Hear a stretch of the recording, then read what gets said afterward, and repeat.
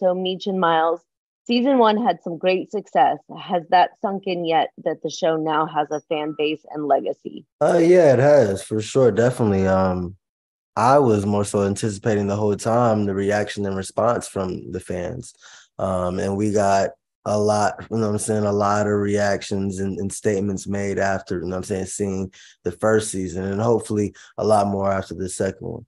I agree with Myles. Just to piggyback off what he said, um, I think the fans definitely gave us a good reaction and let us know exactly how they feel. But it's a lot of more surprises coming up season 2, and we love to surprise the audience. But I feel like they never know what's going to happen in BMF. We're always full of surprises. Season 2 is usually when we see a deeper dive into the characters. What's been the most surprising character development this season for your character? This season has been different because I started this journey with my brother, and now he's backing out because he's getting nervous, and he wants to pursue school and go legit. So now I have to do everything on my own. I have to go help expand our business in different states by myself. I have to go try and recruit different crews and bring us together so we don't beef.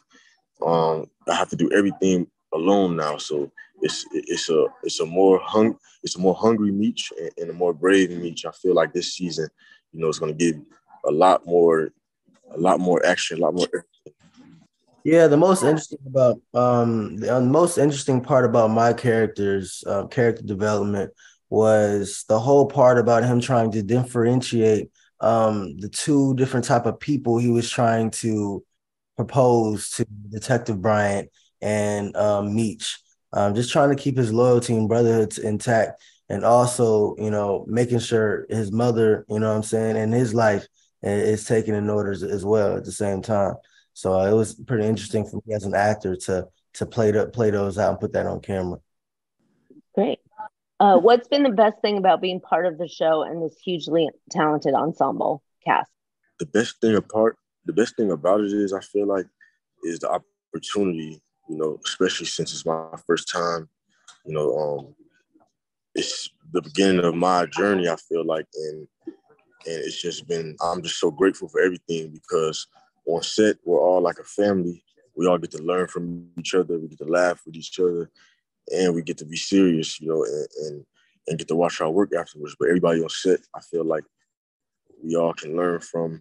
It's everybody has different experience, and I love going to set every day, just doing what we do. So the fact that I was exposed to so many different type of people, you got Snoop Dogg, you got Monique, you got Leslie Jones, Russell Hornsby, Wood Harris and Steve, so all these, heavy hitters that I never really thought I would have ever had even have a scene with, so those moments and times where I can just have those talks off camera and, go in depth about so their trials and tribulations that they had to go through in their career to get to where they are now, it's a blessing, so I took advantage of that at the time.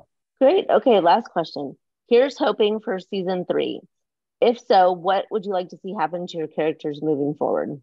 I really just want every season, I want the growth to be seen and acknowledged, and I want our characters just to grow enormously, and so we can surprise the audiences and never, have them expecting, what's coming up next. But I feel like season 3, just like how season 2 is better than season 1, season 3 is going to be better than 2. And it's just going to get better each and every season because we have more to do, more everything. And we're getting down and deep into the story now. I mean, I feel like as a viewer, I want people to understand B. Mickey as a human being and rather not as him and rather not define him by his actions. And that's one of the big goals I'm going by this next season. He has that spiritual side. He has a mother. He has a family. He has motives on why he's doing the things that he's doing. So yeah, for people to get a better outlook on him, as he can elevate, and come out of his cocoon a little bit more. Ladies and gentlemen, you're watching Hey You Guys. Hey You Guys, huh? Hey You Guys. Is that from the Goonies? It is indeed, yes. Nice.